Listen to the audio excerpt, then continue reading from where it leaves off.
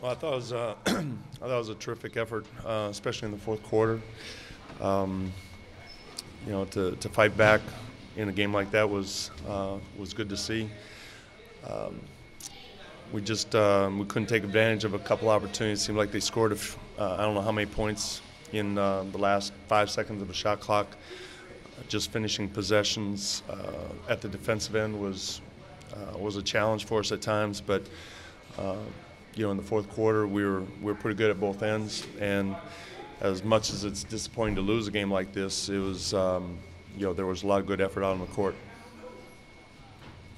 Zebo game winner. It looked like we had some good defense. Allen could have got the block there. Yeah, it was. We defended everything pretty well. Chief got a tip, Allen got the block, and then Zebo got the last one. It was a well-defended play, and just this is second. It kind of typified a lot of our possessions where they were able to kind of finish it off at the end.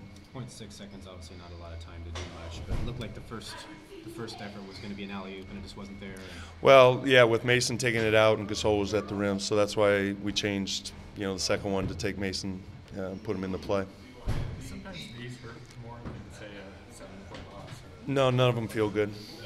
Yeah. Believe me, losing like this or losing by 30, none of them feel good. I assume you're going to look at those turnovers. It came down to the end, but if you hadn't, maybe it's not many. Yeah, we'll look at the different ones. We had I don't know how many moving screens. That counts as offensive foul. That counts as a turnover. I like the fact a lot of the turnovers were trying to push the ball ahead, but we got to make good decisions.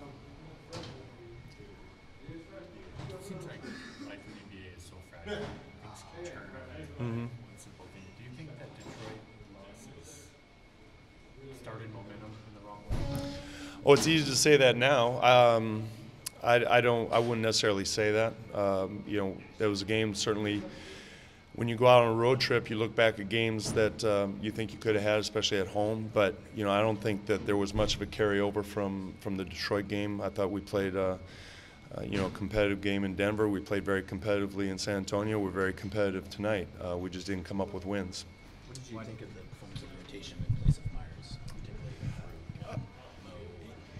particularly? Playing Chief at 4 with Myers out is something we'll have to look at. I think it's been effective for us, and I thought Chris Kaman did a nice job with his starting minutes and filled that role well. As far as rotating players, like I said before, it's kind of on a feel and how the game's going and what we think can work to keep us going. Why did you decide to go with Kaman tonight? Gasol and Zebo. It was a good matchup for them. And as soon as they got that, especially with Brandon Wright being out, but when they went away from that, then we matched up. It seems like several times I've seen you pull Farouk aside and say, like, shoot the first one.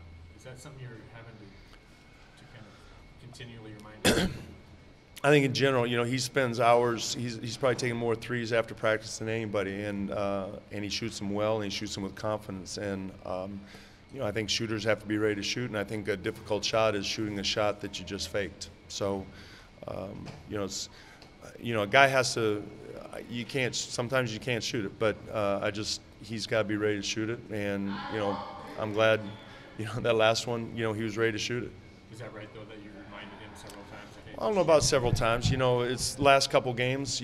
But it's not a question of several times. But it's just a reminder.